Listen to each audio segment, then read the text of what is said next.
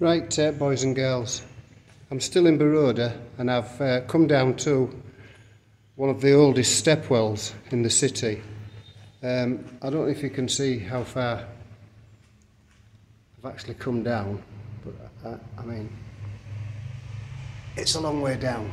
So yeah, I thought I'd just make you a little clip of what we're doing. So we're going to walk down. This would, remember, in ancient times, this would be the main water source for this area of the city. And at the time, it probably wasn't quite as big, but you can see it's a massive construction. I don't actually know how old this place is, but I can show you. It's a lot older than me. So yeah, you can see we're still going down.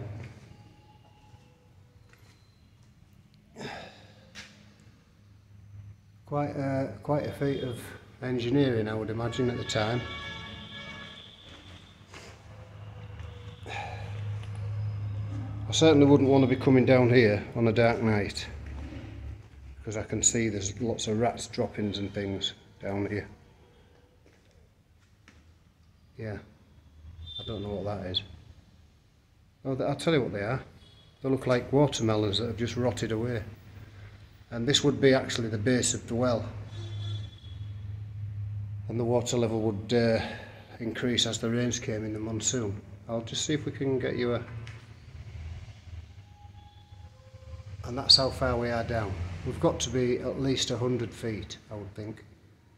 At least 100 feet down. So that's the first visit of a trip to India to a step well.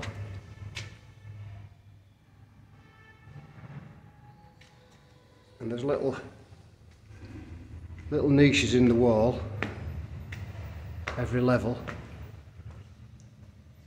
There's a little niche, and people leave little offerings in the little niches. Yeah, and all these are carved. Look, it would have been quite nice in the day. A long way up. All the pillars are carved, which I guess over time we've eroded away. Right the way up. Right the way up there, look. Oh, probably a couple of 100 feet actually. Making our way up now. And there's some more carving, look. Very nice, neat carving. Of course, this would have been a really focal point in the ancient times. Again, people are leaving.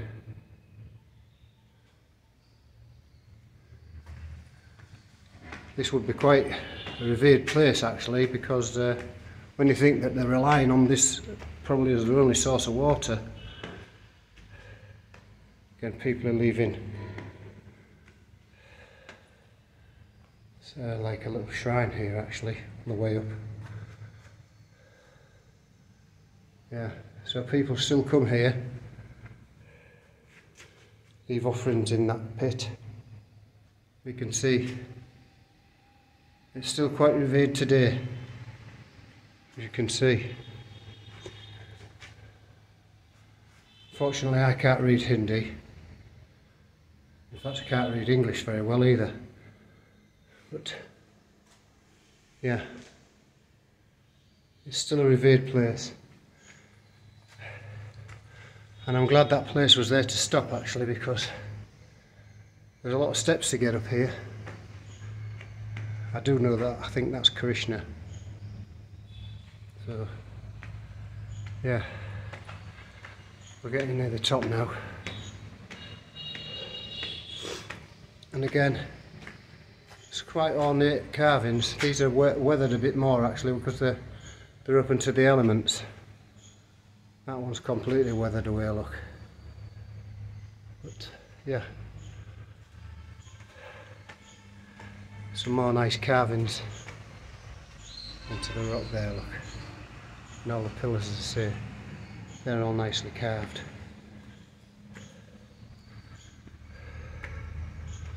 So this is a stepwell in Boroda.